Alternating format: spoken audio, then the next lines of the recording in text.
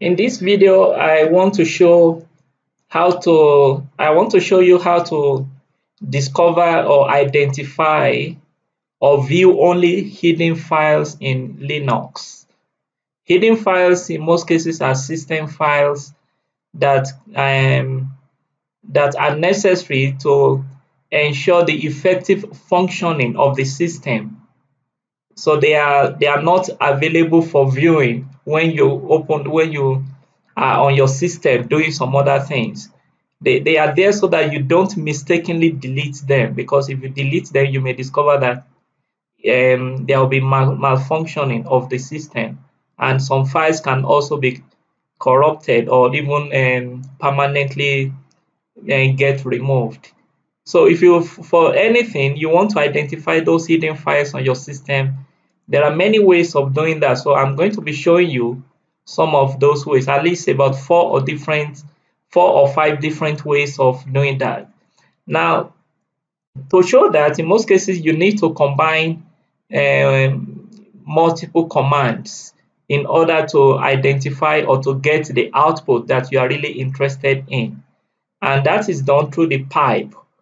So let's look at the first one to identify the hidden files. For example, this is my Linux command, my Linux system.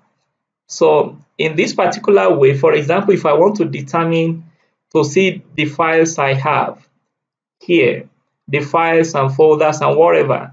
So with the ls command, which is the list command, you can see that these are the folders and files I have.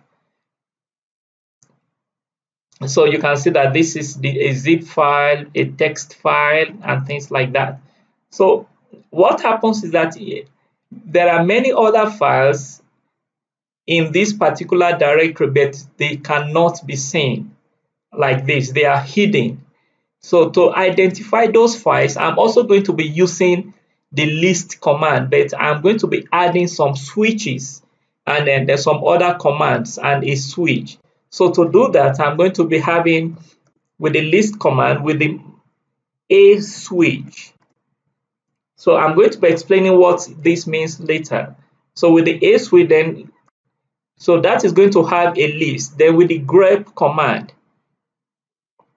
so what the list command shows is that it helps to identify, to show all the files and directories in the current working directory. That means in this particular directory I'm having the root directory. So it helps to have a list of all those ones, to identify those ones. Then with the grep command, it is there to have to filter the output so that it gives me what I really want. So with the grep command, I'm going to be using a filter. So which is going to be with that particular filter.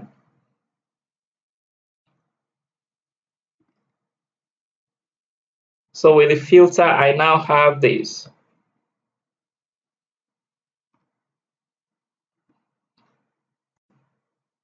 So what this does is that it helps me to only, it is telling the system that it needs to only show the items that starts with the dot. That means only the files that start with the dot, because the files starting with the dot are system files. They are hidden files. So that is what the grep command is doing now. So with the list command, it is telling the system to have a list, to show a list. But with the grep command, it is saying that out of the list that is going to be shown, only the files with certain features need to be shown. So that is what this means in this particular case. So now, I am not going to be adding that. So with this now, so with that output, so it has to have a beginning and an end. So in order to do that, we are also going to be having another grep command. So which in this case, then with the v switch,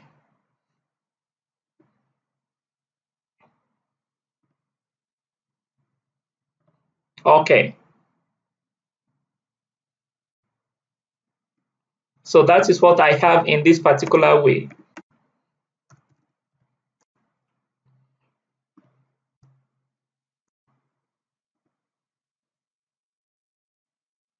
So we have this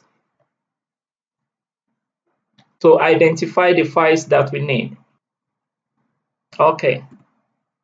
So with this now, I have now been able to identify the hidden files. So with this particular command, I can identify the hidden files in Linux.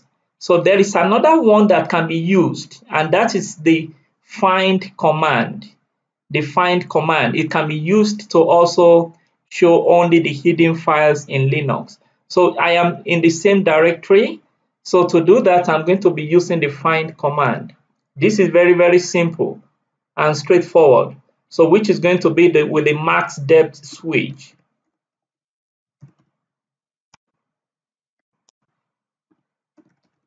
So with this, I am telling the system to only show me the names.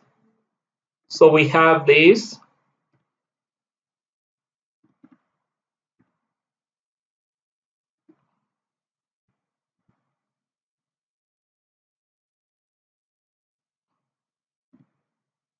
So with the dot, that means I am not restricting the file. I'm telling the system to show me all the different hidden files I have in that system.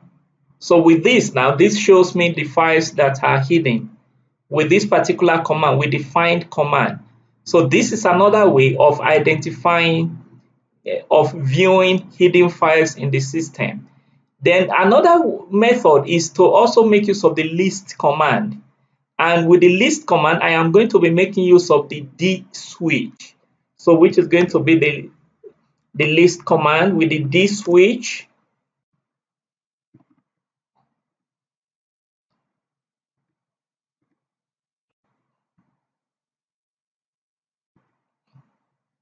So we have this.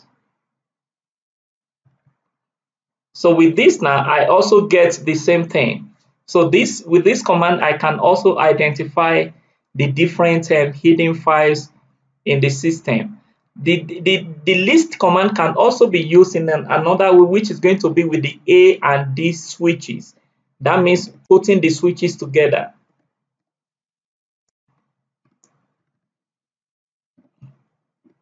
So this particular command also does the same thing.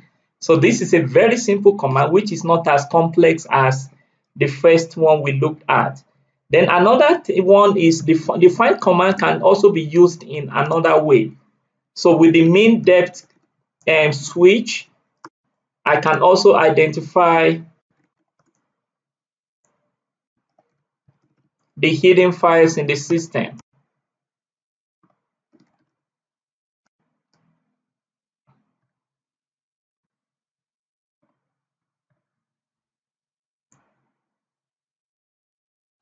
So that is what I have in this particular way. So what this particular find does is that it is telling the system to only search the current directory.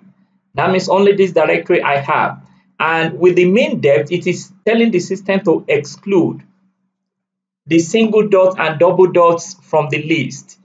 So with that particular one, with the max depth, this which is also having the same thing, which means it is telling the system to only limit the search to the current directory alone. While with the name switch, which is just going to be with the file name, that is what is needed in this particular case. So with this, I can also have a list of the hidden files in the system. So that is what happens in this particular area. Now, the one thing that one needs to understand is that all these files are files that are meant to carry out specific functions for the system. They are not website files, they are not files that they are not images, they are not pictures, they are files that are needed for the smooth running of the system. So that is one thing that one needs to really understand about this. Another one is that with the list command, for example, if you are making use of the B switch, if you use the B switch, it is going to ignore files that are having the GUI file explorers. So that is another thing that you need to be aware of at this particular time. So those are the different ways through which you can really show the hidden files in the system.